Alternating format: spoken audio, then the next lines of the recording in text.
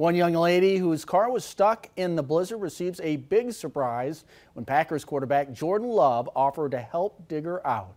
This was on Friday before the team took off for their playoff game Sunday in Dallas. Lucy Karofsky is a college student from Milwaukee who was home on winter break visiting her family in De Pere. She was coming out of a hair appointment near Voyager Park when her car got stuck in a snowdrift nearby. Suddenly, she says she looked up and was surprised to see someone turning around to help her out. Amazingly, it was Packers quarterback Jordan Love who came out of that vehicle. To walk towards my car and asked me if I'm okay. I said I'm okay. I'm just stuck. And then he offered to help push. And he had no hats on, no gloves, literally just his sweatsuit. Seems like he is a guy that was raised really well.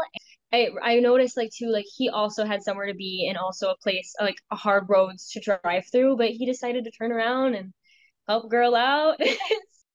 The picture of the quarterback and the college student he helped out was posted on X, formerly Twitter, Friday, and the story has since gone viral.